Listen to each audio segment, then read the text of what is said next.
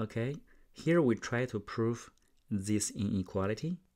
It is very common in pretty much textbook and other classes, but let's try to prove this with a few different methods. All right, what it says is for real number ABC, we're gonna prove this inequality. This is like the mutual pairwise product. The sum of pairwise product is less than the square, right? The sum of squares, with the equality holds when one number equal to each other. All right. So why don't you think about it? Have you seen this problem before? Do you know how to prove it? And try to prove it and come back to the video. All right, let's continue. There are a few methods, but here I'm going to introduce the unusual method. Okay, so I haven't really seen any method like this, on the internet at least. Okay, so first of all, I would like to claim that for the inequality we want to prove for the real numbers,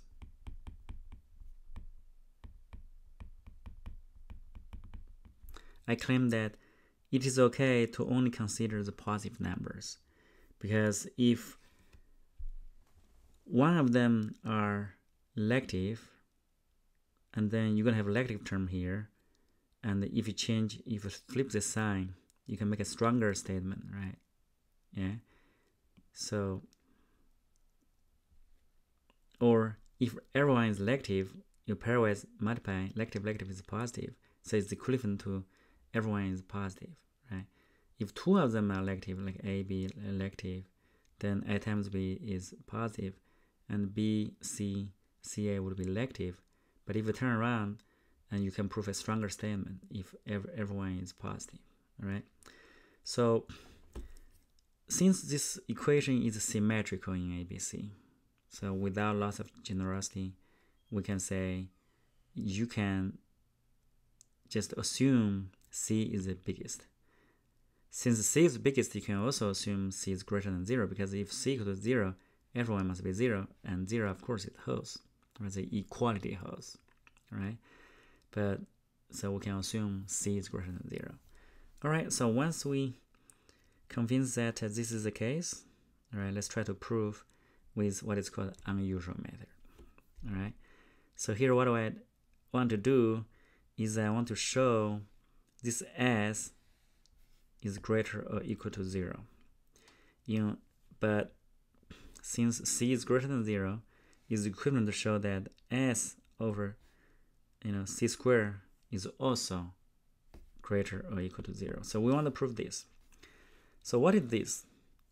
This is nothing but some square plus 1 minus some product minus this, right? Nothing special about it. But for the better notation, let's call this x. A over C equal x, and B over C also y. We know that this must be between 0 and 1, right? Because we assume C is the largest. All right, so once you have this variable x and y, this becomes x squared plus y squared plus 1 minus, this would be x times y minus x minus y. All right, so let's rewrite it, right? So that's it, this expression. So we know that x and y is smaller than 1, right? Greater than 0. Now what we do is you're going to try to complete the square here. Negative 2y, negative xy. Maybe what you do is you try to get x minus y square. This will give you negative 2xy. So you need to compensate it by plus xy, right?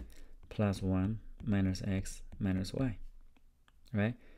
So because this is negative 2y is equivalent to negative 2xy plus xy, right? You split this into two terms, and then you combine this, it's going to get x minus y squared. All right.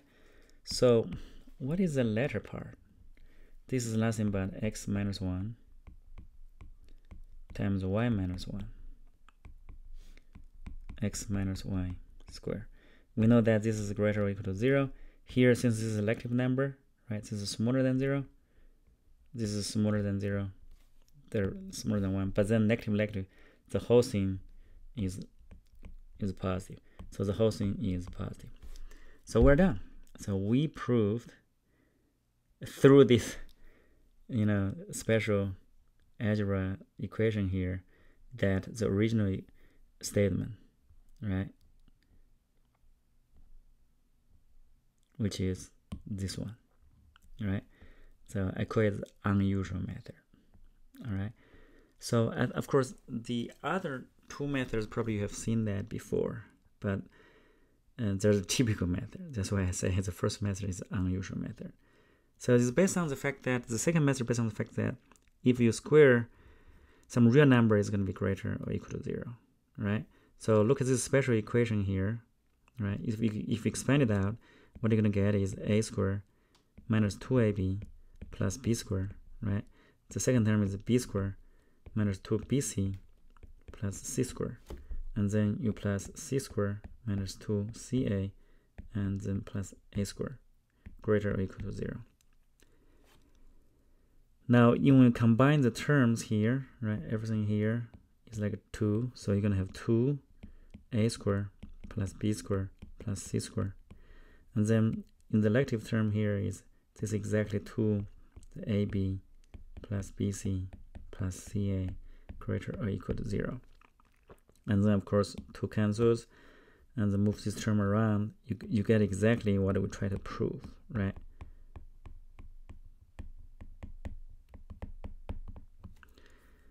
This is straightforward, it's clean, and this is the most commonly used method to prove the inequality, right? The third method, here we try to evaluate this. We want to show that this is greater or equal to 0, right? But we try to complete the square by using quadratic in A, right? So there's A here, this is here. You combine this, this is A times B plus C, and then this is considered constant. Now, how do you complete the square? You're going to have A minus 2 and B plus C over 2, right?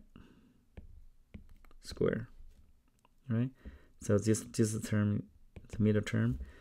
And then you're going to minus 4b plus c squared, right? To compensate these two terms here. And then you add the remaining one. Okay? So if you expand this, right? So for example, if you get this 4 here, right? This would be 4, this would be 4, this would be 4, right? So what you get is a minus c squared. Here you have, if you expand it out, right? And then what you get is plus 4. This would be, when you combine this and the other one, this will be 3b squared plus 3c squared, right? And minus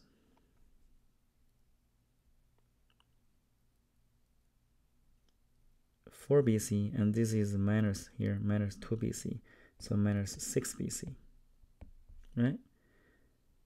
So this is exactly what you get is a minus b plus c over 2 squared plus, this is a perfect square, 4, this is 3, and then b minus c squared. This is greater than 0. We're done. All right, this is the third method. All right, so hopefully you follow these 3 different methods, right? The unusual one, the kind of the typical one, and the less often used complete square one. All right, so hopefully you enjoyed the video, and here is the exercise from the previous lesson, where we are given 4 numbers. We have this. We try to prove this inequality. All right. So try to do it yourself, and I'm gonna have a video to solve this problem in a few days. All right. Thank you.